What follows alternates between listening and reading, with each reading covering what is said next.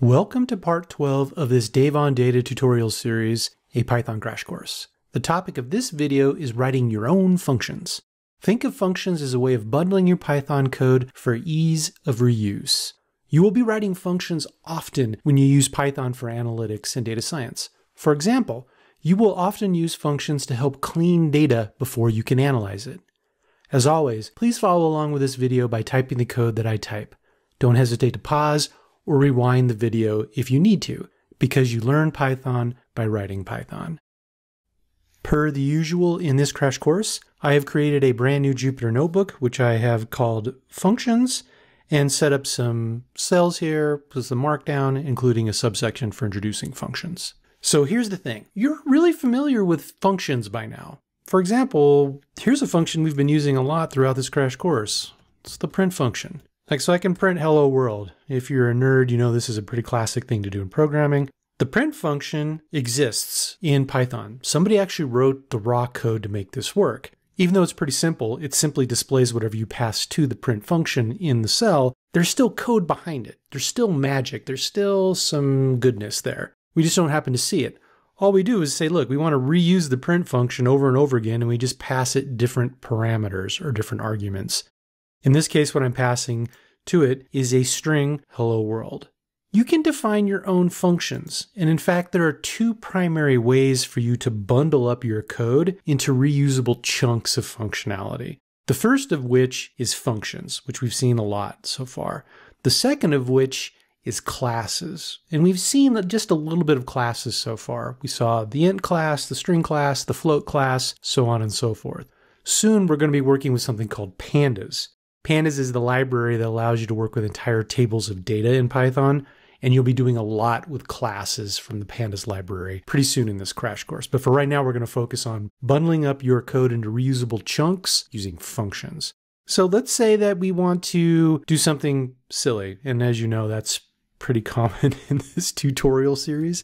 So we can define our own functions. So let's say that I am going to create my print function. This is how I can do it. I use the keyword def here. That tells Python I want to define a function. And Python says, okay, totally cool, Dave. What do you want to name the function? So I'm calling it myPrint right here. And then I also need to define whether or not my function takes in parameters, takes in arguments. Now, obviously, if I'm going to create some sort of duplicate of the print function, I need to be able to take in at least one parameter, one argument, the thing that I'm going to print. So as we've seen in previous lessons with loops, you need to indent your code to make sure that Python understands how much of the code is actually associated with your function versus not with your function. So if I hit enter, notice how Jupyter Notebook automatically indents my cursor here. And what I can do is I can say, hey, look, you know what? Why reinvent the wheel? I'm going to use the existing print function in my print. Now, remember, I promised you this was a silly example. Here you go. So I've got a function. Now, if I return back to the far left in terms of indentation, I can then type some code. I can actually invoke, I can call my new function, myPrint, and I can say, pass it in hello world, the string. And if I run this, it works exactly like you would expect. But notice there's a lot going on here. We can define our functions. They have names. They have parameter lists. They have code. And in Python, a function is actually an object behind the scenes. So there's now literally in my Jupyter Notebook space, an object called myPrint, which Python knows is a function that takes a single argument. And I can call that object and do things with it, like pass it strings for it to print out. Or I could do something like this, 87, voila. Again, a contrived example, but we're definitely crawling here with the functions. Now we can actually do more than just this. You can have your functions perform work and then return back the results of that work. So let's see how that works here. No pun intended. Functions do work and can return stuff. And I'll quote that, stuff. So let's say I'm going to create another silly function just to prove my point here, where I'm going to define a function and I'm going to call it multiply by 7. Now notice that the naming convention here in Python is pretty similar to your variable names. While you can call your functions almost anything you want, typically they're logical words, all lowercase, separated by underscores. That's a very common naming convention in Python. And what I'm going to do is I'm going to take in a number. Because if my function multiplies things by 7, it makes sense for me to take in a parameter. And also if I name the parameter num, it kind of is self-documenting code. This function expects a number to be taken in as opposed to a string, for example. I hit enter, and then I can use the return keyword. The return keyword says, look, after everything is done at the very last part, the very last step of this function's execution, return back something. So I could do this, for example, num times 7. I can also do this. This is also valid. So maybe I create a variable called return val that equals num times 7, and then I return back return val. Both of these work exactly the same. The first one that I showed you tends to be more Pythonic because it's more compact, it's more succinct, but technically from the computer's perspective, it doesn't really matter. So now I can do things like, I'm going to create a variable called mynum, which stores the return value from multiply by 7, and I'm going to pass in 3, and then I can of course spit that out. Oh, notice what I did here. Sorry about that. Fix that. Okay, now it says multiply by 7. And if I run that, it works just fine. It's exactly what we'd expect. So next up, we can ask ourselves this. What does the print function, the built-in print function in Python return? Because what we just saw was multiply by 7 returns back a value multiplied by 7. What does the print function return? So let's just check that out with code. We can always experiment with Python to find out what's going on. Notice what I'm doing here. I'm calling the built-in print function. I'm passing in the string hello world. And then I'm saying, look, whatever return value comes back from print, go ahead and stick it in this object I'm calling print return, this variable I'm calling print return. So I can do this. And then of course I can print, or I can do type. Now if I run this, here's what you get. Notice that print return actually comes back with none. So if I print return, it actually says none. And then when I ask for the type, it says none type. And that is the representation of an absence of value in Python. So the print function doesn't return anything. And none type represents this idea of nothingness. And this is what we would expect. Why would the print function return back anything? So when we do something like that, all we get back is the none type. Now, none type is also an object. It's a class. It represents something in Python. Everything in Python is a class. I said that in the very beginning of the course. This is a prime example of that. Even the absence of value has a class type known as none type. So let's do something really funky here. Let's just prove to you that the none type is the absence of value. So if I do this, print return plus 1. So I'm trying to add 1 to the representation of nothingness. So in theory, this should not work. So if I run this, sure enough, we get an error, an exception, a type error, which says, Dave, dude, you can't do this. There is no functionality for adding an integer to a none type. And that's exactly what we would expect. Okay, moving on. Let's talk a little bit more about function parameters. So let me set up my markdown here. Function parameters.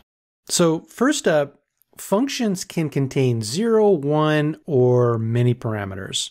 So let's define a function here. Actually, let's put a comment in first. A function with multiple parameters. So I'm going to define my function, and I'm going to call it combine strings. And it's going to have string 1 as a parameter, string 2 as a second parameter, and separator as a third parameter. This is totally legal. So now we can implement this function's code. So we're going to return string 1 plus the separator plus string 2. Once again, another contrived, silly example, but it illustrates the point here. And then I can now call my function with hello, comma, space world, and then space as my separator. And when I do this, I get back what you would expect. So this example shows how you can use multiple parameters in your functions. You can actually get a lot more fancy than this, but that's pretty advanced stuff and beyond the scope of what you do most of the time in analytics and data science. You're mostly writing your functions like this. Imagine that we're going to be using this combined strings function again. And what happens when I forget the last parameter? So combine strings, and I'm going to do hello, comma, and world. Now notice what happens here. Python says, whoa, Dave, wait a second. The definition of combined strings requires 3 parameters and you only gave me 2. And notice here, it gives you a type error and it says, look, you're using this wrong. And it specifically says, look, you're missing the separator argument, the separator parameter. Now there's a way to actually get around this.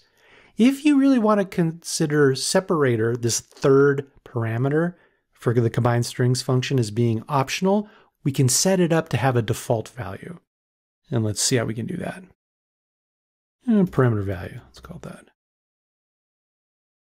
Notice what I've done here. I'm redefining combined strings now. I'm changing the object, the function object that used to be combined strings, to now read. It takes 3 parameters, the 3rd of which has a default value of an empty string. Now, this is super important. This is a string that happens to be empty. Think of it like a jar in your house without anything in it. The string exists, it just doesn't contain anything. This is different than a null or a none type. An empty string is not the same thing as a none type. And then, of course, we can return str1 plus separator plus str2. And then now we can call combined strings, the new one, with hello, comma, and world. Oh, and I forgot my exclamation point before. Let's go ahead and throw that back in. And now we can see here that everything works just fine because it just says, look, I'm going to use the default value of separator because Dave didn't provide it. And it's an empty string, so everything just gets crammed together. Okay, next up. So one of the cool things about naming your parameters is that it gives you a lot of flexibility when you call your functions using keyword parameters. So let's go ahead and redefine combined strings as str1, str2, separator with a default. And now we're going to add something funky here. We're going to add another one called message. And this is a contrived example, but it's going to illustrate what I'm talking about here. So let's add in some logic. So your functions can do complicated things. Any arbitrary level of complexity can be built into your functions. You can mix and match all the different code constructs that you've learned throughout the course to define how your functions do work. So as an example, I can use an if statement here. So if message is not equal to the default value, because notice the default value is an empty string, I can then say print the message. Otherwise, return back, and if you want to, you can always add a line of white space in there. Return back str1 plus separator plus str2. Now here's the thing. We can pass everything into combined strings without using the names as long as everything that we pass into the function matches up. So for example, if I do this, oh geez, sorry about that. Okay, 4. Notice that what will end up happening is 1 will get mapped to str1, 2 will get mapped to str2, 3 will get mapped to separator, and 4 will get mapped to message. This works just fine. Everything works great. So my message is 4, it gets printed out, and then 132 is then returned. We can use the named parameters if we would like. So for example, I can do hello world. Oops, look at that. That's bad, Dave. You gotta use those single quotes. So I have hello world, and here's the thing. Because separator has a default value, I don't have to pass it in if I don't want to, but let's say I do want to have a message. So what I can do is just say, hey, look, make the message parameter equal to the value of message. And if I run this, notice everything works just fine. Hello world is crammed together because separator is just the default value of an empty string, but I have specified that message is message, and that works all just fine. Now, what's really cool is, as long as I'm using the names of the parameters, I can do pretty much whatever I want. So what I'm going to do here is actually I'm going to copy this line of code real quick so I don't have to type it in again. And then named parameters come after positional parameter. So I can paste this in like this, and I can then say separator equals a space. And notice that these are actually changed from the original order. So separator and then message, message and separator. Python doesn't care. As long as you're using the names, everything works just fine. So if I run this code, I get back message, hello space world. Now notice, of course, I don't have to do this, but I can. This is also 100% legal. Works just the same. Now, if I get really kooky and if I do this, notice, of course, things get changed around. Exactly what we would expect. I don't like that. So let's go ahead and get rid of that stuff. But I just wanted to show you that positional parameters are implied when they don't have the actual parameter names. And then if you use the argument names, you can do whatever you want. You can mix and match in any sort of order. Okay, moving on. So the last thing that we need to talk about in this particular lesson is variable scope. This is a very important concept. So far, we have been using variables throughout this course that have what are known as global scope. So this variable has global scope.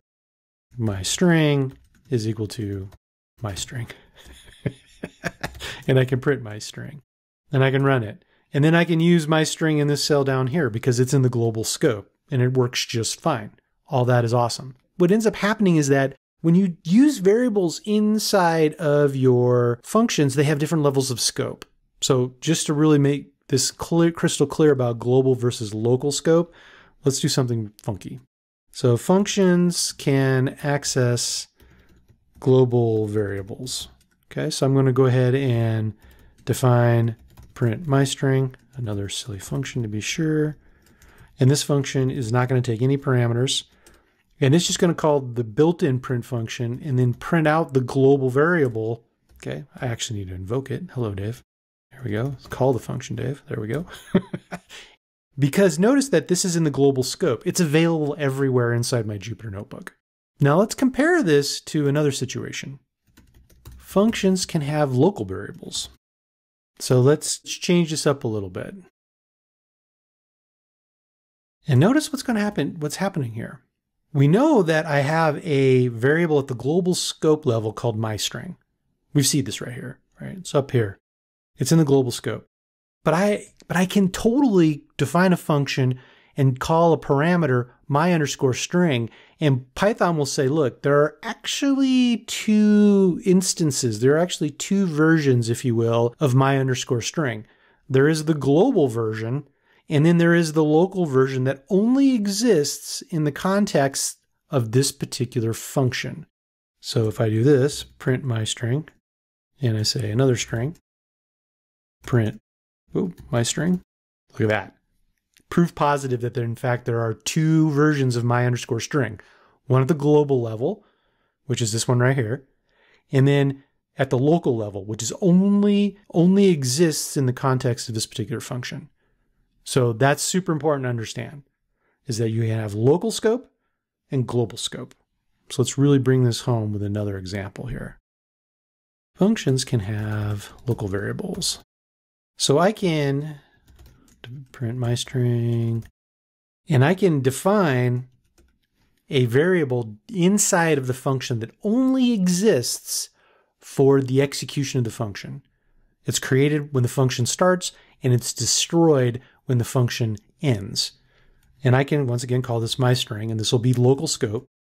And then I can call print myString. And not surprisingly, if I call print myString the function versus printing myString, which is the global variable, we get exactly what we'd expect. So this is really super important to understand. I know I'm kind of pounding on this a little bit, but this is really important to understand. You have to have global variables and local variables. You need to keep them straight.